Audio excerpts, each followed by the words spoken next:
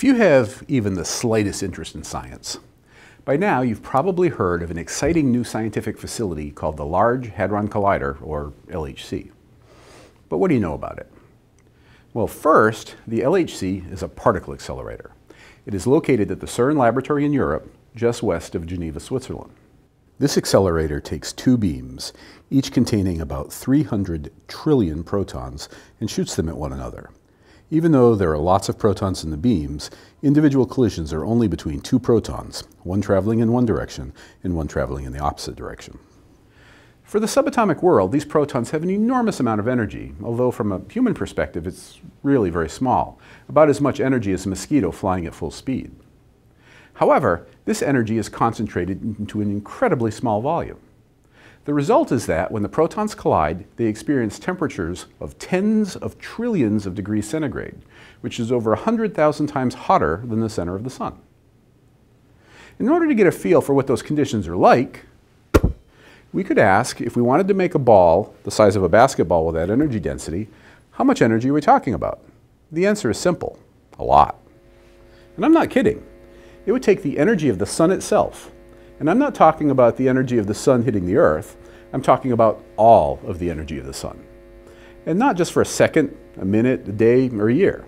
If you take the entire energy output of the entire sun for over 20 million years and concentrate that energy into the size of a basketball, that's what it's like in the center of an LHC collision.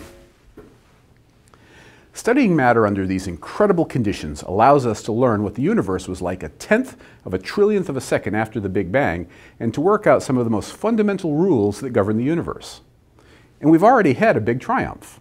In July of 2012, we announced the discovery of the Higgs boson, which was the last missing piece of our current best theory of the laws that govern the universe.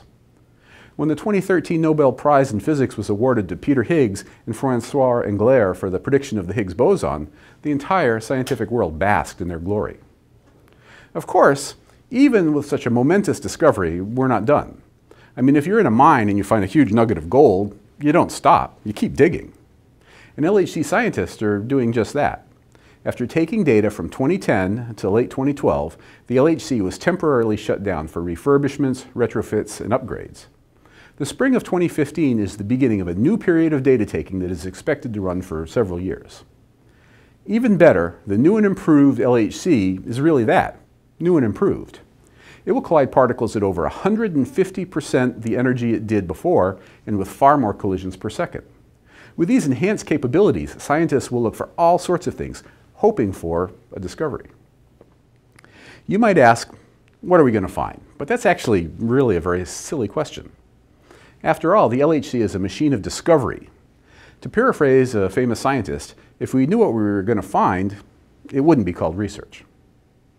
But we do know what we're going to look for. We're going to look for supersymmetry, extra dimensions, precision tests of our existing theories, and deeper investigations into the properties of the Higgs boson, and maybe even make the dark matter that astronomers say is 5 times more prevalent than ordinary matter. And, of course, we'd be scouring the data looking for something entirely unexpected. That would be the coolest outcome we could hope for. There's another interesting aspect of the LHC. For those of you who might not have a scientific interest but are fascinated by engineering, the LHC is an outrageous accomplishment. The LHC is a ring about 17 miles in circumference, about 27 kilometers. The beam travels around the ring about 10,000 times a second. To guide the beam in a circular path takes 9,600 magnets, of which 1,232 are especially strong. These magnets, called dipoles, use about 11,000 amperes of current to make a magnetic field 160,000 times stronger than the Earth's magnetic field. The energy stored in the magnets is 11 billion joules. That's enough energy to melt 15 tons of copper. When the beam is put in the accelerator, it circulates for a long time, say about 10 hours or so. During that time, the beam travels far enough to go to Pluto and back. In order to have a beam travel that far, the beam is kept inside a pipe that is under high vacuum. The vacuum is 10 times better than the surface of the moon. And the total volume of the beam pipe is about the same as one of Europe's majestic cathedrals. And If all those numbers weren't enough to blow your mind, the center of the magnets are cooled to incredible temperatures, to 1.9 Kelvin or 456 degrees below 0 Fahrenheit. By any definition, the LHC is a spectacular scientific achievement. And the thing that makes the whole endeavor so incredibly exciting is that the experiments we do might discover something entirely new and change our entire understanding of the universe. We'd have to rewrite the textbooks. But you know, I am totally up for that. How about you?